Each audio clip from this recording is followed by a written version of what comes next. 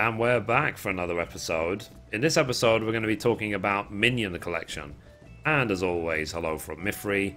So, with patch 3.1 about, well, less than a month away now, they're going to be adding in a Minion Battle Arena to the game.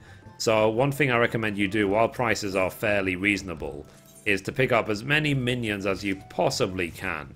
So, my good friend Roberto has sent me the materials to make the Iron Giant minion. Or is it Iron Giant or Iron something? Let's take a look at it. So, Iron Dwarf, my bad.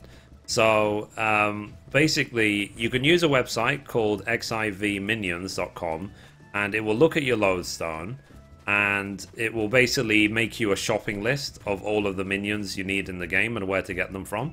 So once I make this dwarf, then I will get it. So where are my materials for the dwarf? I have all the rest of the materials, but my friend Roberto sent me all the materials for the expensive part of the craft, that's for sure, because these scraps are like 500k a pop.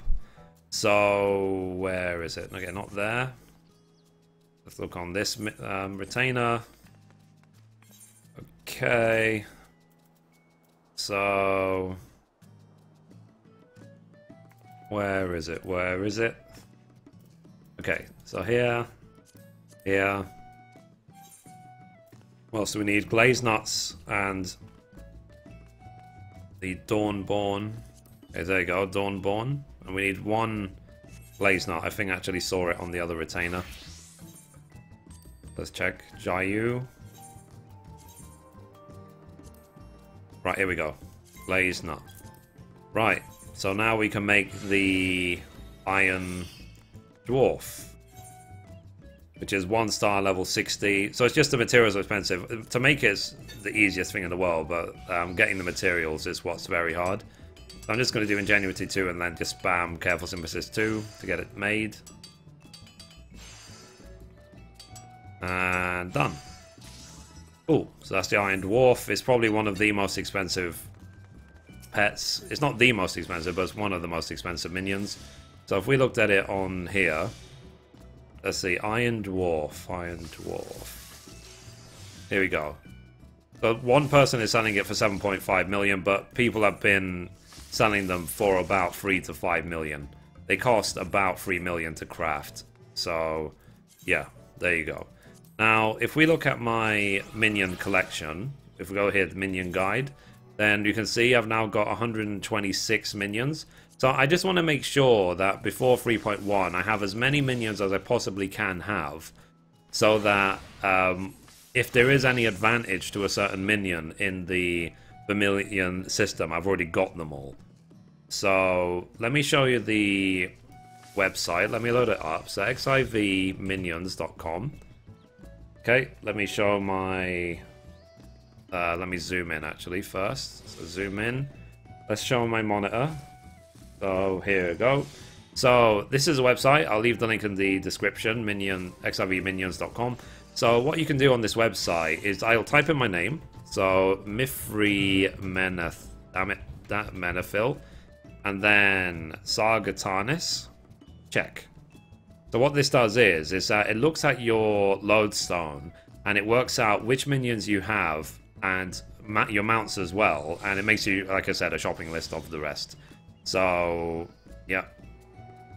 So you see, I mean, I just got the Iron Dwarf, so that's not updated, but so you see, I've got all of my minions here, all of my mounts here, and then it basically says these are the ones I have left. So I need to get the Baby Opo from the final boss in Brayflock's Longstop.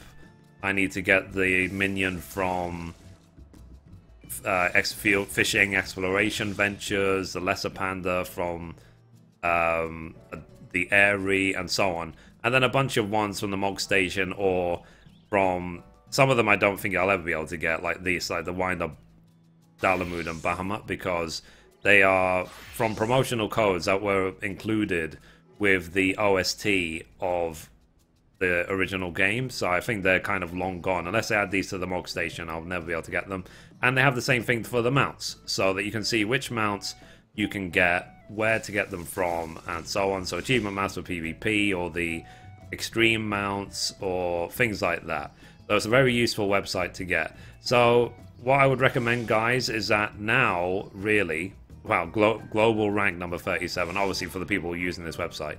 So what I would recommend, really, is now is the time before 3.1 to just get as many minions as you can, because they're going to be super cheap right now. Well, they're going to definitely be cheaper now compared to how they're going to be after 3.1. And of course, when there's major patches, the prices spike.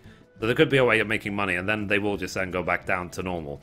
But yeah, take advantage, basically. Like, now is the time to collect them if you're into pet collecting.